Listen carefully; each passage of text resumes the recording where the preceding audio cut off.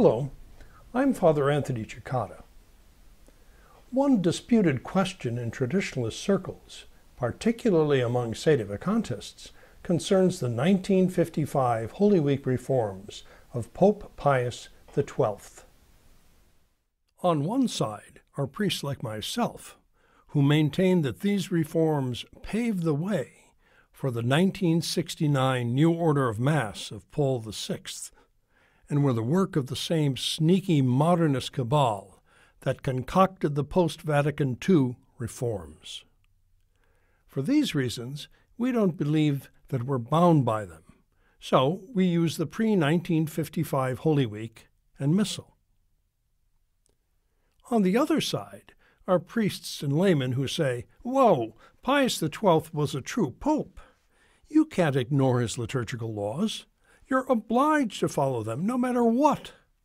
Otherwise, you're rejecting Pius XII's authority." I've addressed this objection in several articles. Liturgical laws that were objectively good and obligatory when they were promulgated, I've shown, are like any other ecclesiastical law. They can become harmful and cease to bind years later due to changed circumstances. This is a general principle all canonists recognize, because a human legislator, even a pope, cannot foresee all possible future situations. But some priests just keep rattling on about disobedience and pretend the principle doesn't exist, even though they in fact apply it to many laws themselves. All of them, for instance, will celebrate the traditional Mass outside sacred places, in rented rooms or private homes, on portable altar stones.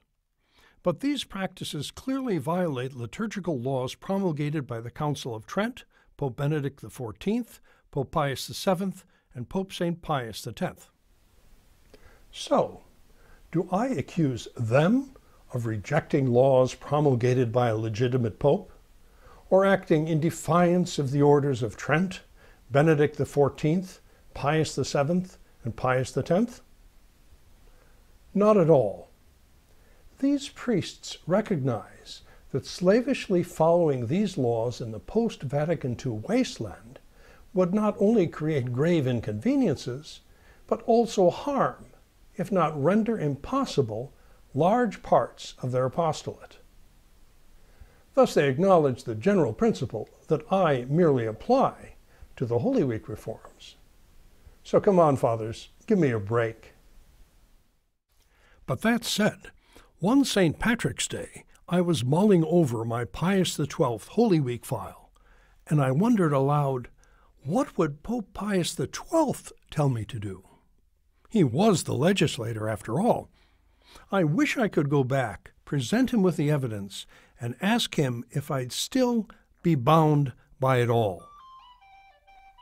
Well, sure enough, it being St. Paddy's Day, a contingent of leprechauns bearing green cupcakes and a time-travel pistol arrived at my office door to grant my wish.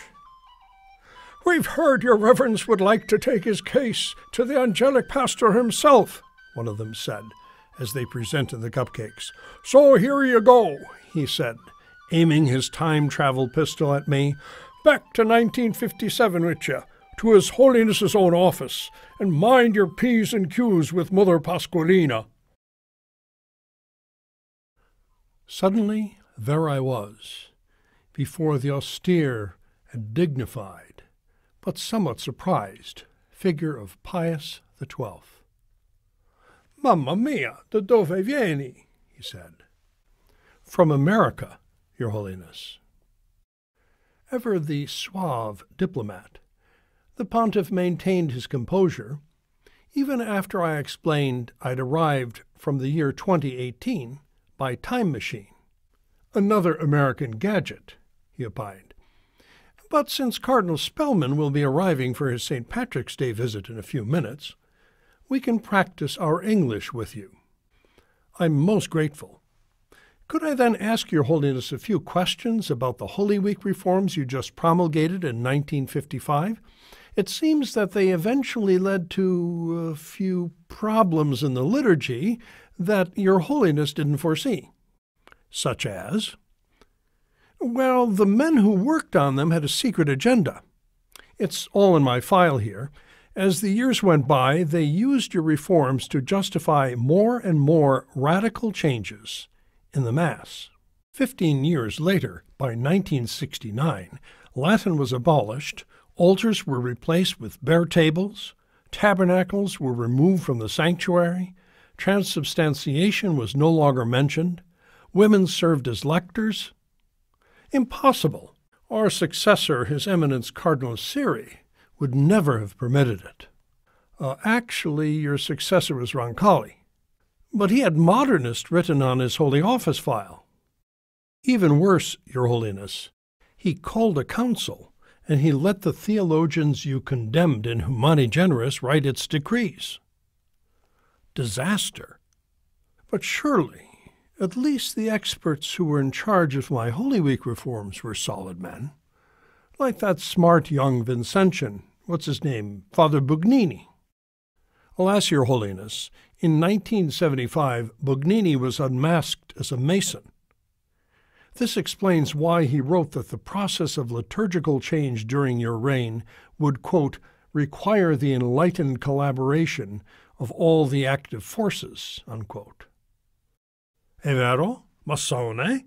Well, then the brilliant Father Jungmann. We have his book right here on our desk. He was part of the conspiracy, too. Here are notes from a secret meeting in 1948 when Father Jungmann offered what he called his heart's dream for future changes in the Mass. The vernacular, reducing genuflections, de-emphasizing the consecration, changing the offertory, shortening the canon, eliminating some saints from the canon. All behind closed doors? But even when we were sick, we had the help of our staff when we approved the reforms. Our confessor, Father Bea, was another scholar. If you take a look at Bugnini's memoirs here, Your Holiness, you will see how Bugnini boasts that Father Bea was a fellow conspirator who helped get your approval during your illness. And Bea did even worse later. Working with Rabbi Heschel and the B'nai B'rith Lodge, he got Roncalli's council to declare that the Jews had no guilt for the death of Christ. Ma no. Well, Monsignor Montini also urged us to approve the reforms. Bugnini also named him as part of the conspiracy. Well, we did have some worries about Montini. They were more than justified, Your Holiness. If you look at this photo, he became a Lutheran and celebrated the Lord's Supper. I knew it! No, even worse. The 1963 conclave elected him Pope to succeed Roncalli. These pictures show what he changed the Mass to in 1969, aided by the Mason Bugnini and a whole modernist cabal, and even this group of Protestants. He also permitted lay people to receive communion in the hand. And here's what papal low Mass looks like in the Vatican in 2018. Orribile. But what do the later sacrileges of Montini have to do with our Holy Week reforms? When he promulgated his new Mass in 1969, Your Holiness, Montini stated that your Holy Week reforms were the first step towards the adaptation of the Roman Missal to the sensitivities of this new age. He associated us with this? Our reforms were the first step? We had no idea. But you are not saying that our own reforms were evil in themselves, are you? Of course not, Your Holiness. But for us to continue to use your Holy Week after what Paul VI did to the Mass gives a false legitimacy to his later reform. Il naso del cammello, eh? The camel's nose in the tent. Capiamo. We understand. People ask, if you take the nose, why not take the whole camel? Exactly. But since Your Holiness was the legislator for the Holy Week reforms, I would like to ask whether, knowing all this, you would say that 50 years later, we would still be legally bound to follow the changes and give credence to the sacrilege that was the conspirators' goal? Absolutely not. But if you have read Maroto, Coronata, or Cocci's canon law manuals, you would already know about the principles of epikeia and cessation of law, so you wouldn't need an American time travel machine to come back and ask us about it. True enough, Your Holiness, but some people wouldn't even take Cardinal Cicognani's word for it. By the way, is your parakeet whistling an Irish jig? He's signaling us that Cardinal Spellman has arrived. Now, what is that Irish greeting that we are supposed to give His Eminence? Top of the morning to you. Ah, yes, Father, and the rest of the day for yourself. I started to disintegrate. Cardinal Spellman entered, and I quickly shouted, Holy Father, set him straight on religious liberty. But it was too late. There I was in my office again. The leprechauns cheered and presented me with another round of green cupcakes. To conclude, if the Supreme Legislator Pius XII knew all we know about what the Reformers were really up to, do you think our little scenario would still be that far-fetched? But we do have the facts before us. Bugnini, the great architect of the liturgical revolution, told us that the Pius XII reforms were a bridge between the old and the new that led to a new city. And we do have the canonical principle to apply. A church law that through changed circumstances becomes harmful ceases to bind, a principle that even our critics repeatedly apply themselves.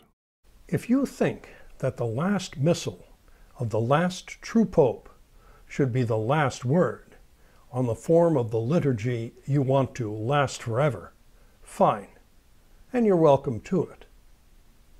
But as far as I'm concerned, if you're telling people they should never, ever go to the new city, why insist we're still obliged to walk halfway across the bridge anyway? It doesn't make any sense.